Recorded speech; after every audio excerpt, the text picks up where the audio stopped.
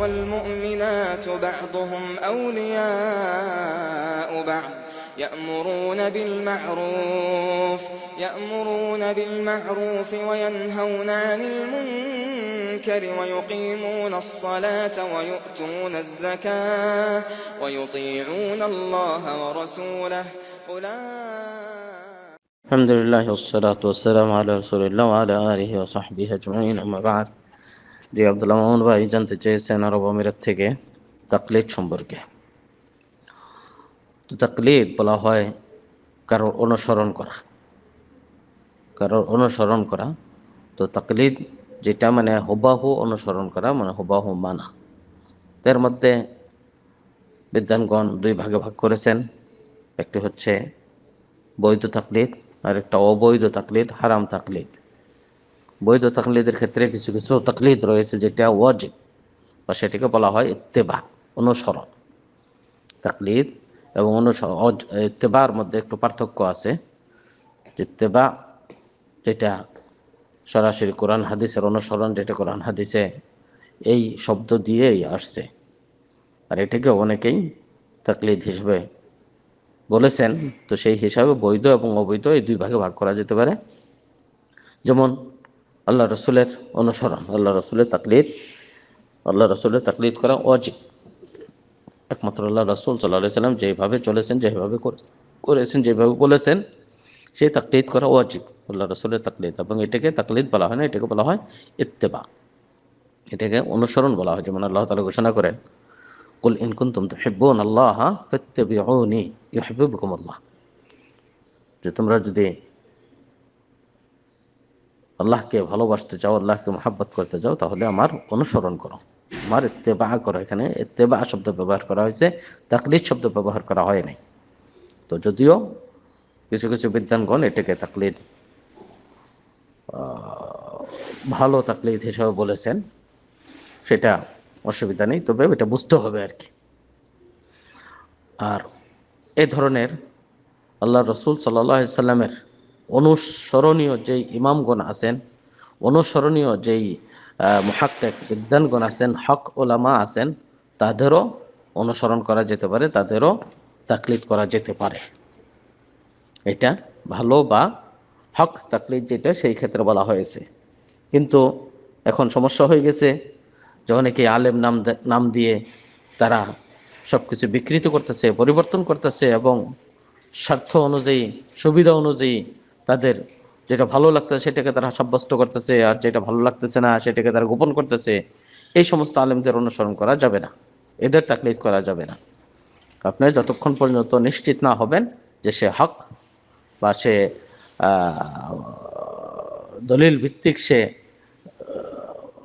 জীবনযাপন করতেছে, হকের ওপর আছে, ততক্ষণ পর্যন্ত তার অনুসরণ করতে পারবে না। এছাড়া যতক্ষণ পর্যন্ত সে দলিল ভিত্তিক বা হকের উপর অটল থাকবে না, তাই সমস্ত ব্যক্তির তাকলিদ করা যাবে না, এটা হারামের পর্যায়ে বসবে।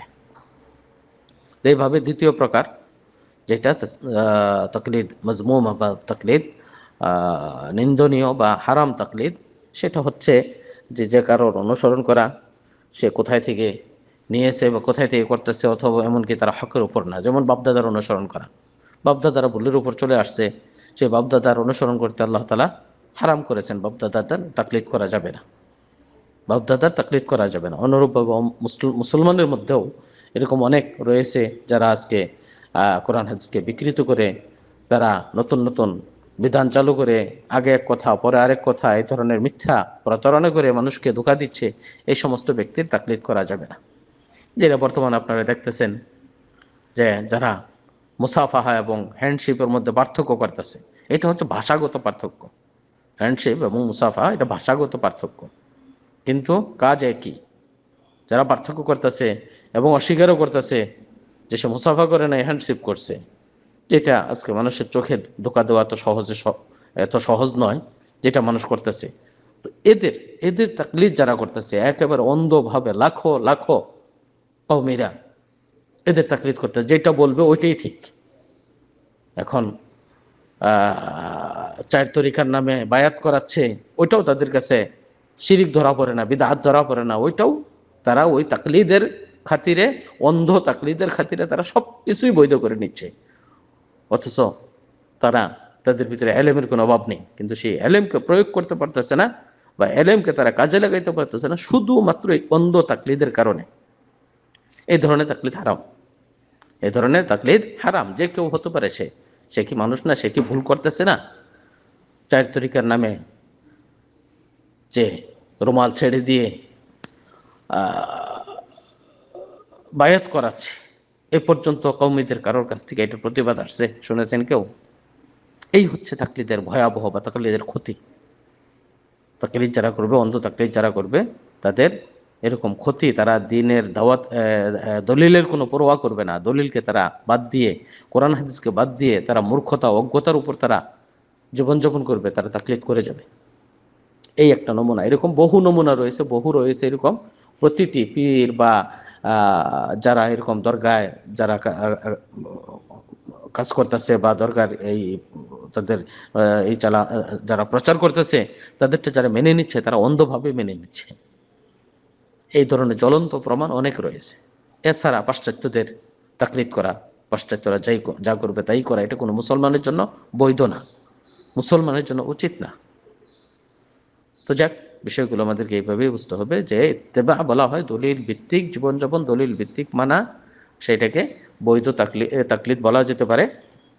আর অন্ধ তাকলিদ এবং যে কারোর তাকলিদ, বাপদাদার তাকলিদ বা তাকলিদে শাখসি, যেটা দলিল ভিত্তিক না, সেগুলো হচ্ছে হারাম। তাই এই বিষয়গুলো আমাদেরকে বুঝে সেটা পালন করতে হবে, যেন আমরা হক বুঝে, হক ব্যক্তিদের অনুসরণ করে, হক বুঝে হককে আমরা আমল করার জন্য চেষ্টা করি। কিন্তু যারা অন্যায় করতেছে বা হক থেকে যারা দূরে সরে আছে, তাদের কখনো ভালোটা করলেও তাদের অনুসরণ করাটা উচিত না। কারণ একবার তারা ভালোটা দেখাবে, আরও তিনবার তারা ধোঁকা দেবে, যা বর্তমানে হচ্ছে আর কি। আল্লাহ আমাদেরকে হেফাজত করুন, ইসলামকে হেফাজত করুন এবং আমাদেরকে সঠিক ইসলামের উপর জীবনযাপন করার জন্য তৌফিক দান করুন। আসসালামু আলাইকুম ওয়া রাহমাতুল্লাহ। قائما بالقسط لا إله إلا هو العزيز الحكيم إن الدين عند الله الإسلام وما اختلف الذين أوتوا الكتاب إلا من بعد ما جاءهم